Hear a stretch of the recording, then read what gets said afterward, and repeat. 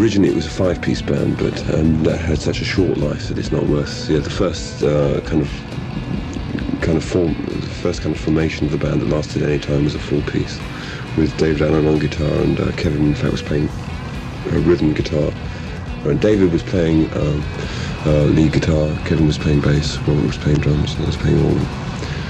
I mean, they weren't actually records in any sense of the word. I mean, certainly not for the music. They weren't intended to be records. They were just, in fact, went into the studio one day, demo tapes to see how the stuff sounded, and we made the mistake of leaving them at Polydor. The first stage of the group's life, we were kind of pushed around the usual pop circuit in England, which didn't work out too well, and then we just decided to get kind of jobs on our own. And we started working the art circuit in Europe, which was much better. I mean, we did like the Paris Biennale and Edinburgh Festival and that kind of, which of course socially were much more pleasant and also actually much more effective in terms of promotion. I mean, the word got around. And we'd been working in France a lot, and we came back to England, and David, who was an Australian and therefore incurably alien, was refused entrance by the immigration. So in fact, we had to carry on as a three-piece. And we had a big black cross put through his passport because he'd been working illegally in England for After we'd finished the Hendrix tours, in fact the band actually dissolved. We came back to Europe and said, well, forget it. But we also had a record commitment to ABC for another record. And after about a month back in England, we reformed just to make the record. No live dates at all, we were just going to do the record. And Kevin was in Spain, and in fact we needed to get a record together very quickly. And he wasn't around.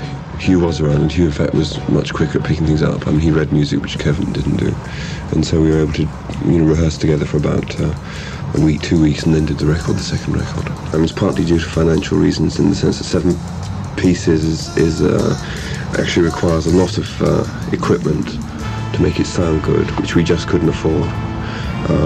Also, it's a very difficult format to write for. I mean, 7 pieces, it's very hard to keep everybody involved all the time, and especially since they're all pretty individual people, and they all kind of like to be involved all the time, and it was either it was chaotic and everybody was involved, or it kind of worked in a sense, but people had to be kind of left out for areas. It was very difficult. It's either too strict or too anarchic. And so we scaled down to a 5-piece with Lynn Dobson. Yeah. In the last 3 years, the personnel changes have been very, very fast, and they usually occur at a time when no one considers it's worth teaching new members old material. They may as well teach them new stuff. And so, in fact, you've always got, in this band, I should say, like 2 people know, a certain amount, 3 people know kind of less, and a trio with Hugh is the longest. No, the quartet with Elton, as you mentioned, was the longest running. I think there'd been kind of a musical split developing in the group between Robert and the other 3 members over about a year, 2 years. And when you get musical difference, quite often it's very hard to actually articulate what is really happening.